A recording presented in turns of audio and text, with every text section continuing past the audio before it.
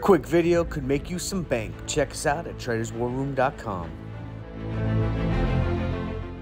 Let's check on some alerts that we cashed out for money today.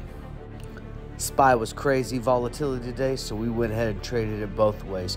370 put, cashed out $50 a contract. Guys, this is easy money. We do this all day at Traders War Room. Another trade going the opposite way, 380 call, definitely killing SPY today. We went ahead and gave you the opening, the trimming, and the closing from the cradle to the grave. Traders War Room got you covered. Things I'm watching. Guys, I'm bearish on SPY. I think we come down to test these lower levels, and it's going to be led with the big names like the Apples, the Tesla, the AMDs, and some other ones that are going to move to the bear side. That's going to pull SPY down.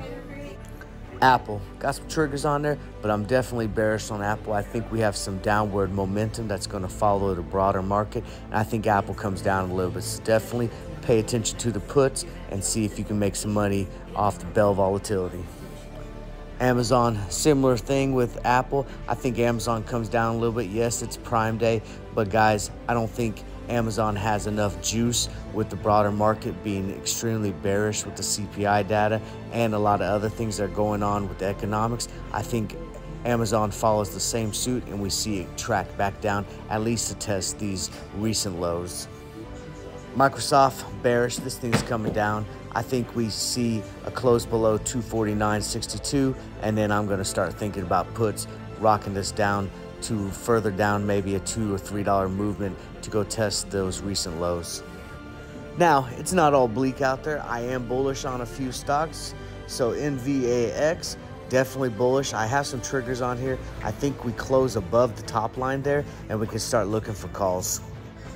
Another one that I'm bullish on is Netflix. Guys, Netflix had some decent news with the partnership deal, and I do like these guys for a push to the upside. I got two triggers on there just in case we don't get the upward momentum to the top, but I think if we close above that top level line there at the 177.22, I think we get good at least for a two-leg strategy for some calls to the upside.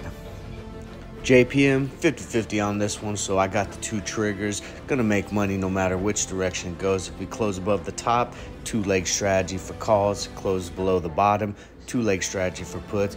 But definitely paying attention to this, as this is going to hold as a benchmark for the financial sector as a whole, in my opinion.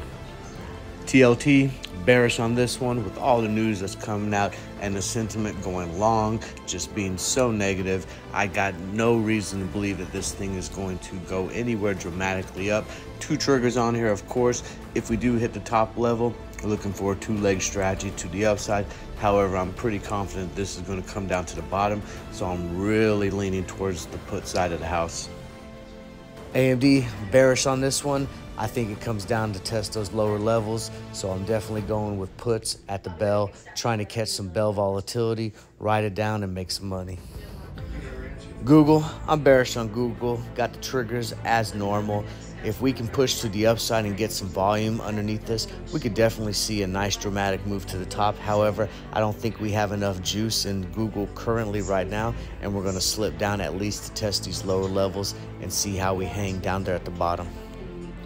CVX, I'm going with bull on this one. I like CVX to push out of this consolidation pattern and hopefully break to at least test some recent highs.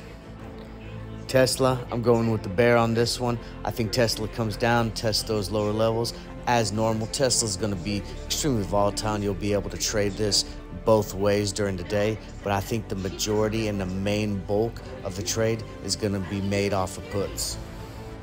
And let's go ahead and finish off on a good note. I think PG is in a position to break out of this kind of sideways motion that we have going on, and we're trading within a range, and I think we break to the upside and we can see this go on to try to make new recent highs.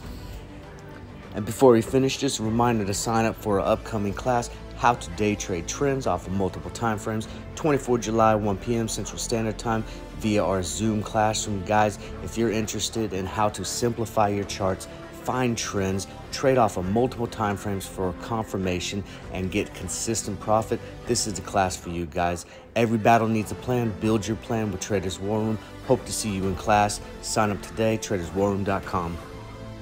Guys, and that's the video.